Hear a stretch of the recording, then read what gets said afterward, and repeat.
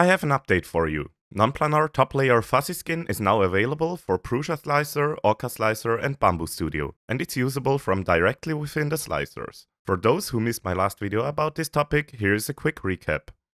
Fuzzyskin is a setting in most common slicers, where the hot end wiggles around to create an interesting surface finish to the outer contours. Unfortunately, it isn't available for flat top surfaces, and I changed that.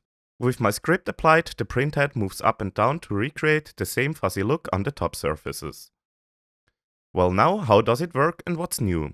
The last version was a standalone Python script. Now you can use it directly in the slicers.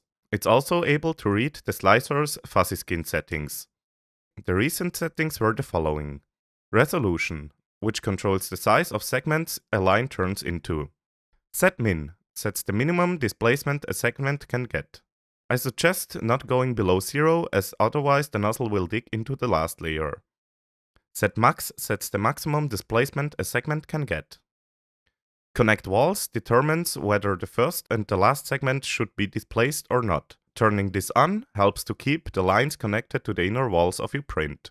The new settings are Run, which is used to enable or disable the script, and Compensate Extrusion, which when it's turned on calculates how much more material it needs to extrude to compensate for the added distance. This helps the layer bonding to the last one.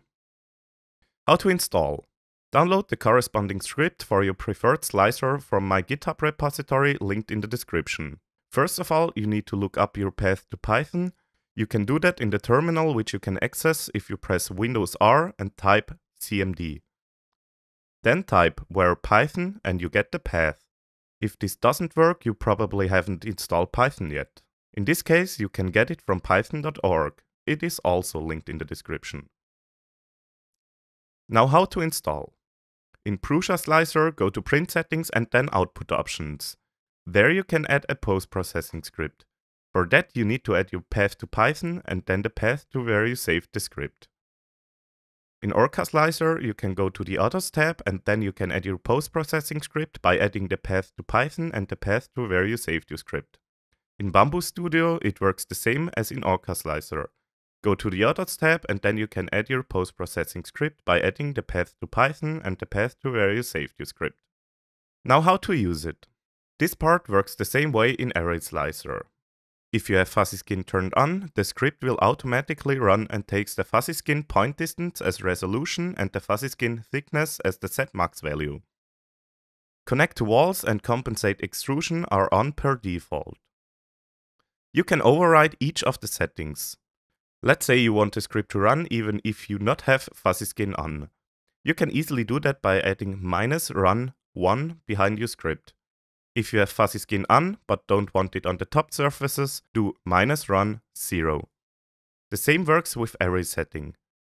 -setmax needs a number. -setmin needs a number too, and as I said before, I suggest not going below 0. -connect walls needs to be 1 or 0. -compensate extrusion needs to be 1 or 0 too. And -run needs to be 1 or 0. The script always uses the overridden settings if they exist.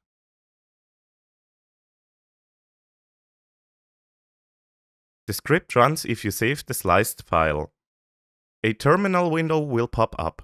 This is normal and it means that the script is running as expected. You will not see the changes in the slicer preview. If you want to see them, just take the G-code and drag it into the slicer. Now what are the future plans?